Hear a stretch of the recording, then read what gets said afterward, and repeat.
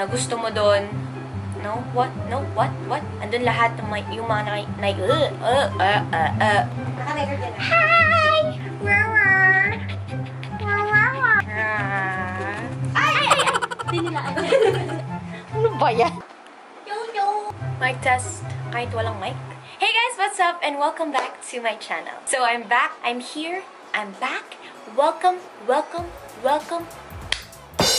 For today's video, I'm going to share with you my Sephora haul. I'm going to share with you guys yung mga nabili ko from Sephora because earlier this month, I finally made it to Sephora. I finally saw the store, yung physical store ng Sephora. Yung mga nakikita mo sa website ng Sephora, andun lahat.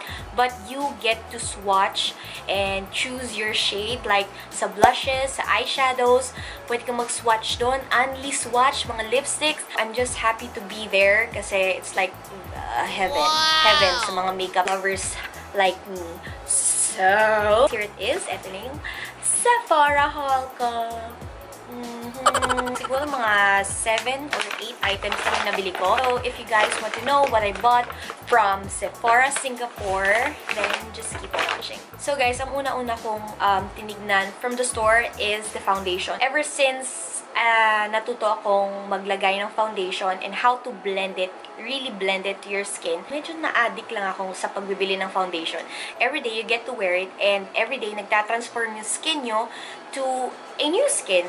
Lahat ng blemishes, matatakpan, lahat ng scars, pimples. So, I went ahead and searched. One that caught my eye is Urban Decay Staying Naked Weightless Liquid Foundation. Bagong launch lang to from the brand. Sobrang ganda ng shade range nila because I think it has 50 shades from the darkest to the lightest shade na you can imagine. And here it is. Ito yung mismong foundation nila. It's a little weird kasi I've never seen a foundation packaging like this. Hindi ko alam bakit ganito yung itsura. But that's not an issue for me. I'm wearing it right now. This is just my first impression. Very lightweight siya. My skin type is very oily. And I can say that throughout the day, nagpawis na ako, naalikabukan. This foundation is, andun pa rin yung coverage. Medyo binlot ko siya sa panyo ko. It does not transfer. And very natural lang yung finish niya sa skin ko. So, I really like this one. The next product I'm going to show you is a concealer. Kasi malapit ko nang maubos yung NARS Radiant Concealer ko. And mukhang may papalit mo sa kanya. This is the Fenty Beauty Pro Filt'r Instant Retouch Concealer. Ang nakalagay dito sa it's Instant Photo Soft Coverage for All. Long wear, light as air, crease proof. And it is crease proof. I tell you, I definitely will recommend you guys to buy this one, this concealer, if you're in a hunt for a good concealer right now. Another Fenty product. Hindi ko pa siya nagagamit. It is the Lil Bronze Duo. It's the mini bronze set. So here it is. Buksan ko na siya. This is the bronzer. Ito yung maliit na bronzer. The shade Shady Biz. So ito, ganito siya. Ganito. Oh, may salamin siya! Oh my god! Ito yung kulay ng bronzer niya. This is the shade Shady Biz. And I really love the packaging. Sobrang ganda ng packaging niya, guys, oh. And also, ito naman yung stick bronzer. It is in the shade Sinamon. Oh, matchstick. Here's the shade Sinamon. This is a highlighting bronzer, I think. This is a highlighting bronzer. Okay, the next product is a skincare product. Isa to sa pinakagusto kong binili from Sephora. It's the Laneige. Okay, I can't even. Hindi ko alam paano to i-pronounce, but it is the Laneige. Special Care Lip Sleeping Mask. And I'm also using this every night. So, kung napanood nyo yung skincare routine ko, before I sleep, I always put on some petroleum jelly on my lips. So, in the morning, hindi siya feeling cracked and dry. Ever since na-try out ko to, it has been one of my favorite products to use before I go to sleep. This is the product itself. It says here, lip sleeping mask that provides smooth, firm lips by gently melting away dead skin on the lips overnight. And also, when you get the full-size product of this sleeping mask, you also have a small spatula na pwede mong gamitin to apply the product. This is how it looks like. Sobrang liit ng spatula. Tapos, meron pa siyang lalagyanan. Cute! Ito, I think it's an impulse buy, and ito yung pinakamahal na nabili ko. Medyo broke ako pagkatapos kong bilhin to. It's the Tatcha Violet C Radiance Mask, Brightening Beauty Berry, plus Dual Vitamin C. Blah, blah, blah, blah, blah, blah, blah. Okay, I know this is very pricey. Oh my gosh, so parang mahal nito. I've tried this for 3 or 4 times already. So, when you open it, it's very luxe. Meron pa siyang hawakan dito, so you can pull out the product. Dun, dun, dun, dun, make way for Prince Ali. Joke. Okay, never mind. This is just a mask, guys. And it is $95. Tandang-tanda ako kasi napakamahal niya. So, here it is. And violet siya. Tingnan. Ang bango pa niya. If you want to splurge on something that is very expensive, na it is skincare. And also, meron din pala siyang kasamang spatula. And it is gold. This is gold. Kailangan kitang tipirin. I can only use you for special occasions. Bye!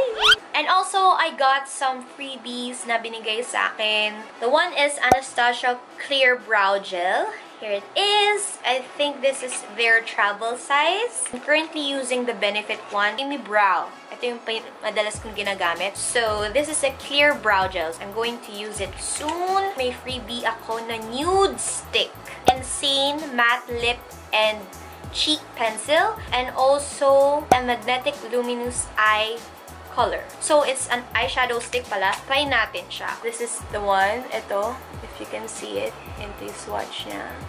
So, I'm going to try it for you guys. Wala akong eyelashes. I'm sorry.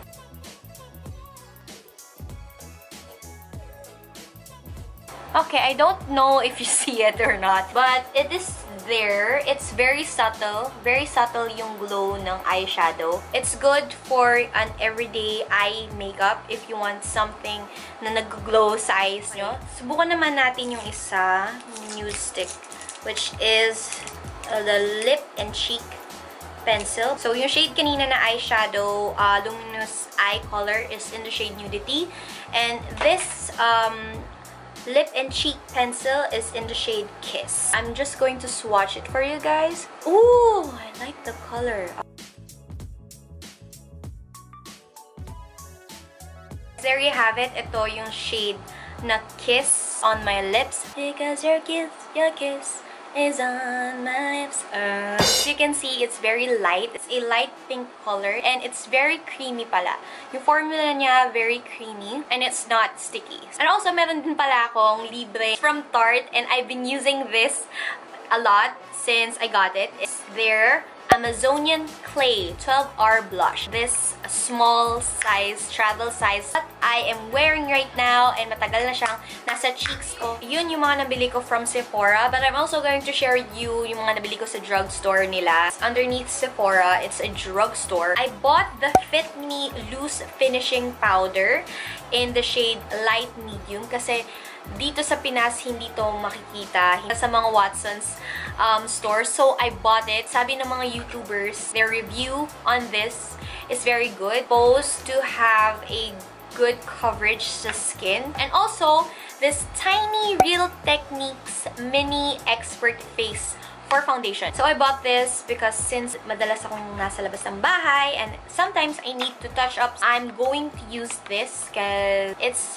travel sized and it fits right into your bag. Also, guys, before I end this video, I went to the Central Perk Cafe in Singapore and sobrang, oh my god, sobrang I'm an avid fan. I'm a super fan of the Friends TV show. Isa yun sa mga dahilan kung bakit ako pumunta ng Singapore is because of that cafe. Because it's a replica of the Central Perk Cafe in Friends. Vlog soon. Hindi ko pa na-edit. I had a lot of fun because ang daming mga replicas ng mga gamit ng Friends doon. they have a merch that I'm going to share with you.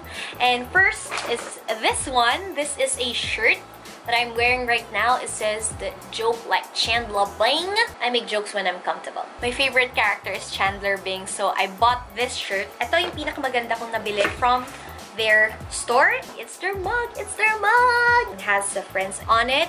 Ito yung usually yung size ng cups na ginagamit nila sa set ng friends. They're very big, but unfortunately, ito lang yung kulay na available. It's black. So there you have it. Ito, mug and a shirt. Finally, the last thing I want to share with you is the best thing that I bought from Singapore. I bought this from the place Haji Lane. This one caught my eye and my ears. It is a music box, and when you open it, it says there, Game of Thrones. Yung theme song ng Game of Thrones ang nagpa-play dito sa music box. Listen.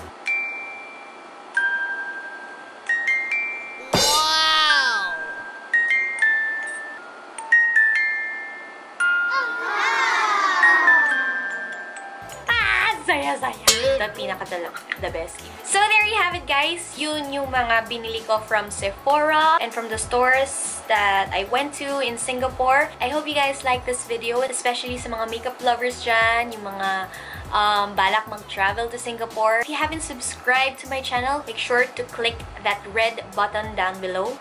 Subscribe! Thank you guys again for watching, and I'll see you on my next one. Bye!